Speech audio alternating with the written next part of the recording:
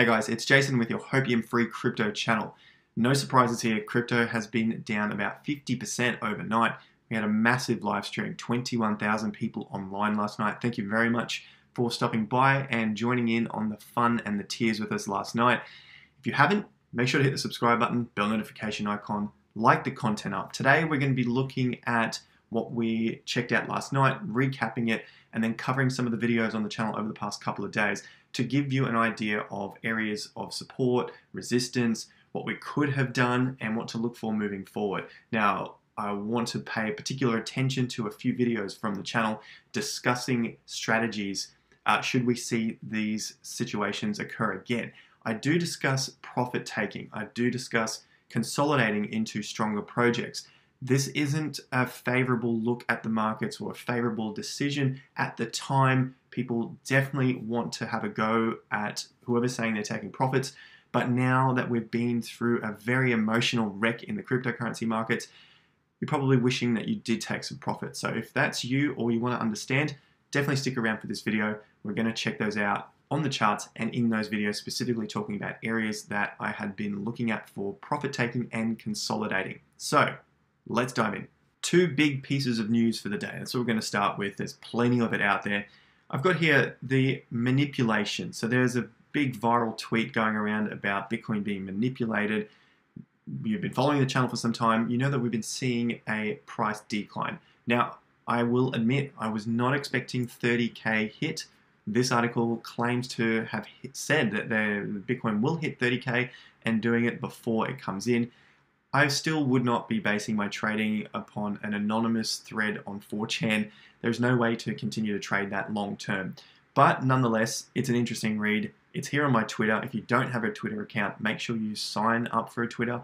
If you do, go and follow me on Twitter. We post a lot of stuff about cryptocurrency news, updates, charts, and of course the property cycle as well.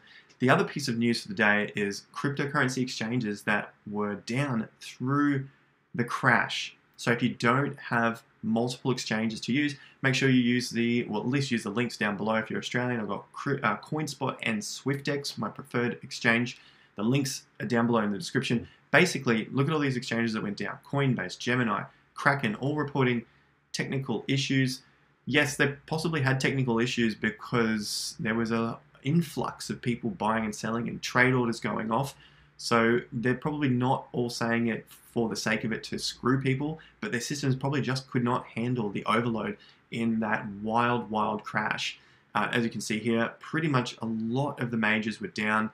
Voyager down, Binance temporarily suspended for their leverage trading, and the rest of them here, Winklevoss, Geminis, we've looked at those. Coinbase, crazy, crazy times. All right, to the market caps, 1.5 trillion. Now we want to see support come in soon. Speaking with some others in the industry, we're looking at a $1.33 trillion market cap to hold a support around a 50% level. So these are the important times for us to be looking at holding the market. Where is the money flowing to? That's what we want to see here. The dominance has increased to Bitcoin, but the overall market cap now is a hell of a lot lower than it was before. This is something that we have been tracking. So it does look like money is flowing out at the moment. It's not going into tethers. It's not going into USDC coins. It's flowing out. That's not a great sign, but let's keep looking at the charts and following on from here. Now let's take a look at a few videos from the channel. These are from the last couple of days, looking at Ethereum, Cardano, Bitcoin, in particular around timeframes where I was looking at potential peaks. Cardano right here. Ethereum also in this video, especially against the Bitcoin pair. And then, like you know, we've talked about Bitcoin many, many times over the last month about this potentially being a very severe correction. At the time, I did see it as a big, severe correction because we had 11 straight days down. This is a big thing in the markets. So looking at Ethereum in this video here, at around the 35, 36 minute mark, I'm talking about time frames and the length of the time frames topping out in the market. We've seen a very similar repeat of a time frame. We've got 61 weeks up from the bottom to the top in Ethereum. Previously, in the 2017 run, we had 57 weeks, so very similar time frames, and then we had a big correction in 2017. Now, I don't know if we're going to get a big correction, a 2-year correction. I definitely hope not, but hope's not enough to support the market at this point in time. If I am looking at breaking down the time frames, so going from 61 weeks, I'll next be looking at around 28 to 30 weeks in terms of how long it's going to take as a recovery period for Ethereum before it breaks to the all-time high again. So I potentially am looking at around that 6-month area. And I know it's a long time frame and we could turn around from this point, but at least I've got an idea in mind so that if the market continues down, I'm not going to get bored because I have an idea in mind of how long this might take. That's where people will lose and not make any money, is because they'll get bored and leave the market. So please don't do that. If you want to stick around, make some cash, stay with the markets even when it gets boring. The boring times are when the money is made. Next video is on Ethereum, again discussing the timeframes, posted on the 18th, so 2 days ago, just explaining these, and then also timeframes, price ranges of where I could expect some support. I was looking at 22 to 2300. I was not thinking 2K would break, but if it did break, as I've said here, then I would expect it to bounce back above and at least get into the 2000 to 2400 range to get support. The wick down is okay, but we definitely don't want to see it start to form consolidation in the $1,000 ranges, so 1,000 to 2,000 range. Then things are getting really dire. We want to stay above the 50% levels and also the old support levels. So that's that video here. What is a good buy price for ETH? Check that one out. So there are some things which I'm not I didn't get 100%, but remember we're just looking at probabilities here, and so that we have a plan so that we stay safe.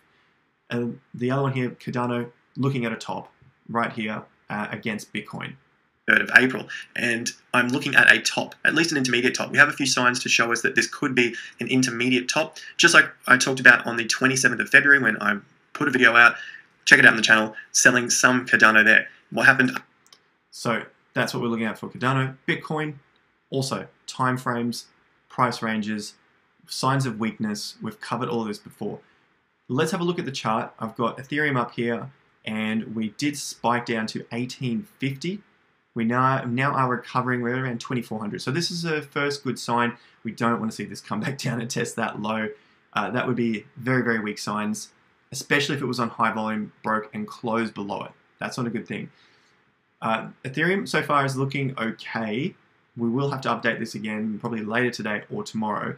The main one I wanted to mention to you is Bitcoin. We've just come back above 38K, so this is a good sign, and we are flirting with the 50% level, closing just slightly under it and now moving above it. Volume is okay, so I'm liking this as a pretty good spike down, which is very, very similar to something that happened in the COVID crash. Before I get to that, to explain that, what I wanted to mention here is the plan did work well. What to do next time? I've got these levels here. These are not areas that I'm buying the dip on every time, as explained in the live stream last night. This was a good area to be buying up again. It was a solid dip.